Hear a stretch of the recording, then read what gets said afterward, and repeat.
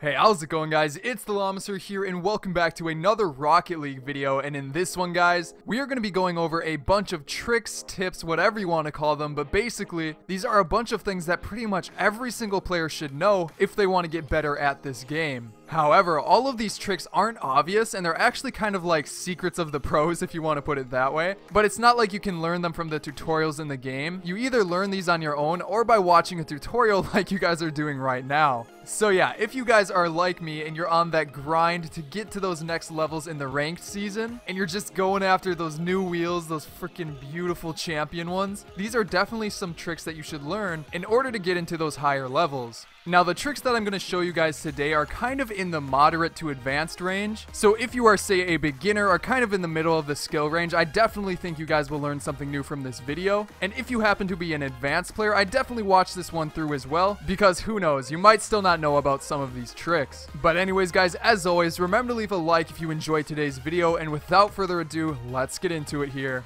Alright guys, so to start this video off, I thought I'd go straight into it with a fairly simple trick, but honestly one that is extremely helpful and is not one that a lot of players know. Like, I don't really want to admit it, but I didn't learn about this trick until fairly recently when I was just messing around in free play, but it is honestly a freaking lifesaver. But anyways, the little trick that I am talking about, I don't really know exactly what it's called. Some of these things have some crazy names, but we are just gonna go with the name, the quick power slide. So when you're first starting out in Rocket League, whether or not you're doing the tutorial or just learning things on your own, one of the things in the very beginning that you learn to do is how to do a power slide. Now, when people usually do a power slide, they don't do it the right way. In fact, the tutorial doesn't even teach the right way to do it. It only tells you to hold X or square or whatever the button is that you're using to just kind of drift around, and this can kind of be helpful to turn you around and stuff like that. But overall, it doesn't turn your car very fast. Now, this is the exact problem that the quick power slide solves, and it's not a very obvious trick unless you came by it by accident.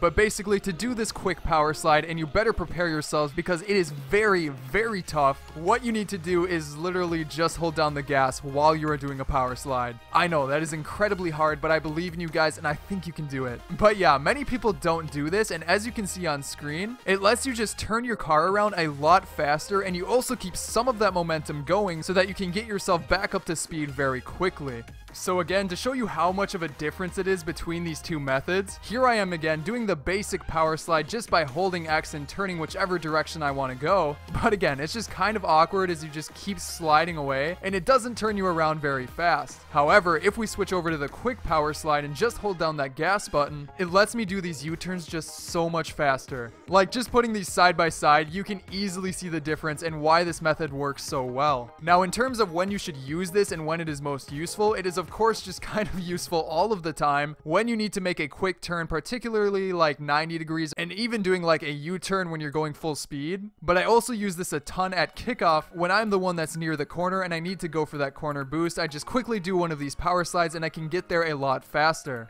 Now, one other thing, if you're into freestyling, this works very well for doing that 180 takeoff where you just drift into it and go up into the air, and it just makes your freestyles start out looking so freaking clean.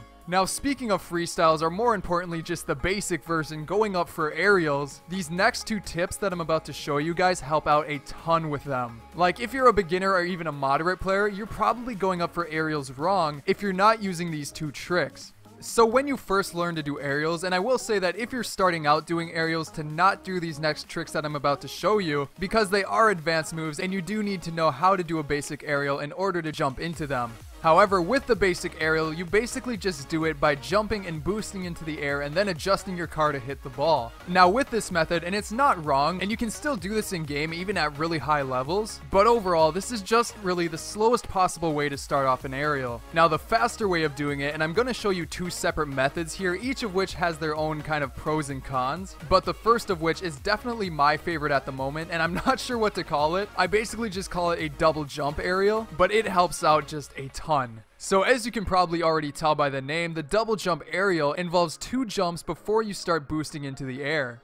So let me show you an example here in slow motion so that you can see exactly everything that I am doing. And to be honest, it is a fairly simple process. As you can see here, when I see the ball go up in the air and I spot where exactly I want to hit it, I then simply double tap the jump button, and I don't hold the left analog stick in any direction because, of course, if you do hold it in a direction, it's going to make you do a flip, and that is just incredibly annoying. However, if you do it correctly, you should jump up straight into the air, and when I am at this point in the jump, I immediately hold back and start boosting upwards. Now, just by doing this simple thing of starting out your aerial with this double jump, you will kind of just sort of cannon into the air, and it lets you just get to the ball a lot faster than you would with a normal aerial. Now, I don't even really need to tell you guys, but getting to aerials faster is just such a very important skill, especially at those higher levels of play. I mean, when you get up to those higher ranks, the ball spends a lot more time in the air, and just by being able to use these tricks to your advantage to get to that ball before your opponent, you will easily be able to take a bunch more shots and just keep that ball on your opponent's side. So yeah, definitely learn this trick because it does come in handy a ton. However, it isn't actually the fastest way of starting out an aerial. As far as I know, this next method that I'm going to be showing you is the fastest way to start off, and it really gets you into the air incredibly quick.